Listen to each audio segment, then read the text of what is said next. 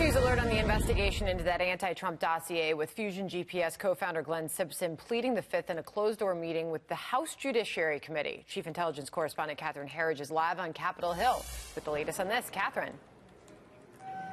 Well, thanks, Sandra. Glenn Simpson matters because he's the co-founder of Fusion GPS, this opposition research firm that commissioned the anti-Trump dossier and relied on research from the former British spy Christopher Steele. And it was used in part to get that surveillance warrant for Trump campaign aid in October of 2016. We caught up with Simpson on the fly into the session, and we asked him specific questions about the dossier and why he was taking the Fifth. Mr. Simpson, why are you taking the Fifth? Mr. Simpson, are you facing legal or criminal exposure? Mr. Simpson, why is there a discrepancy between your earlier testimony and that of Justice Department official Bruce Orr? Mr. Simpson, what was on the memory stick that you gave Justice Department official Bruce Orr in late 2016? Mr. Simpson, will you take our questions?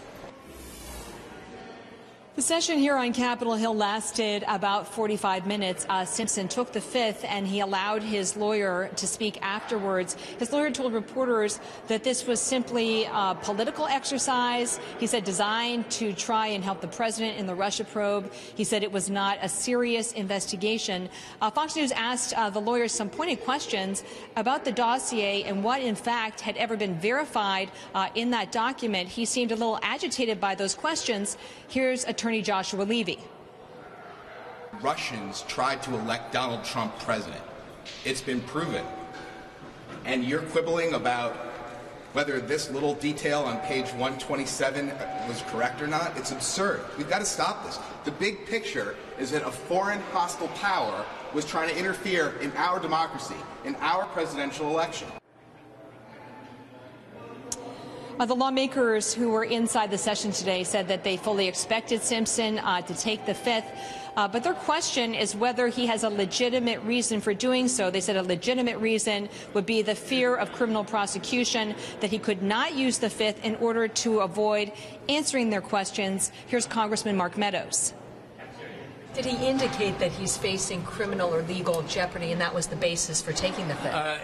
He did not. I mean, I made a point of saying that it has to be your concern. I don't know that they agreed with my assessment, but it has to be a concern that you have a reasonable apprehension of criminal prosecution in order to invoke it, and that you can't just invoke the Fifth in order to avoid questions before Congress.